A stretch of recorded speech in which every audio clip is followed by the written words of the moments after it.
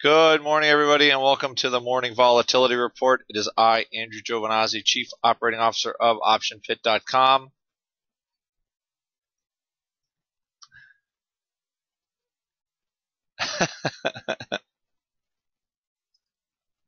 um, it is the 30th of December.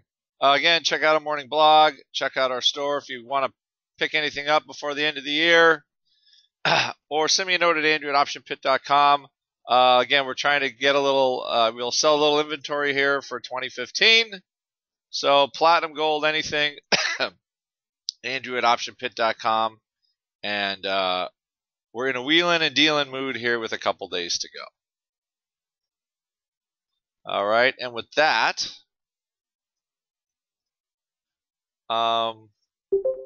let's just see a couple of trends here.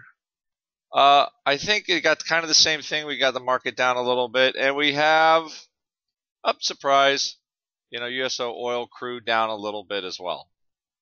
I am looking at can a stock like Amazon make it to 700 by the end of the year? Doesn't look like it's going to do it today. Possible. If anybody's taking some profits in some of these, Amazon, a massive run, up 100% this year, I believe.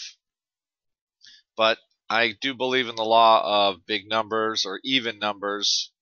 And the 1 year is, I think we are, 300 to 700, so it's more than 100%. If you look at Facebook, probably similar. All these stocks have done enormously well. Oh, there we go.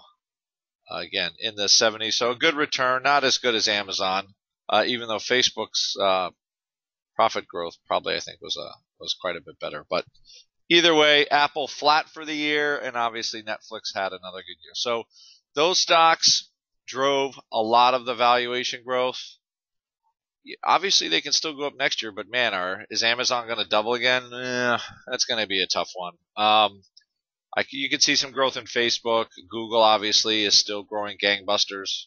So there's some room there, but you would think there would have to be some sort of change of the guard to some degree. Retailers still are kind of in the bottom of the basement. And obviously commodities and oil are still, hovering right around the lows. There hasn't been really much of a bounce in any of that stuff. So gold, right? So as we look at the end of the year, I think one of the stories is just seeing where these things go, where bonds go. The Fed has pretty much telegraphed rates, and the funny thing is you've seen a little pickup in implied volatility, but there's still quite a bit of realized vol in here, meaning every time there is a scare with the high yield market, treasuries start to rally again. So there's a lot more volatility, I feel, than there should be in this, and I think that's part of, and I still think that's part of the reason why VIX is still around 17, even with the day off that we're going to have. So it's kind of a curious mix. Right? So one of the things we were talking about early in the week is, 14 probably is the new 10 for volatility in this kind of the post-QE era. Because we had that sort of sustained, the Fed's going to do all this stuff with rates. Now they let rates, everything's going to kind of fly, and that might take the floor off, take the floor and volatility up a little bit. So that changes a lot how you trade products like, VXX and UVXY. That being said, I think the market will be prone to like the spiky sell-offs.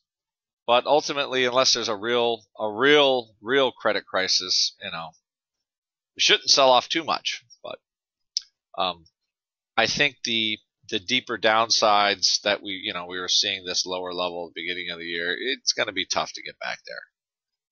Okay, so but if the market doesn't go anywhere and volatility stays here, that has other implications for us for the vol products as well. And we'll look at that as we do every day, and then in our chat room for a little while this morning.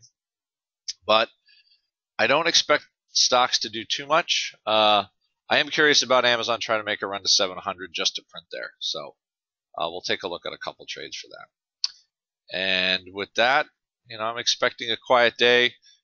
Currencies aren't doing too much. And it seems like every day oil rallies, the rest of the market rallies. So, and that movie has not changed one bit. All right, everybody, you all have a good day, and I will talk to you later.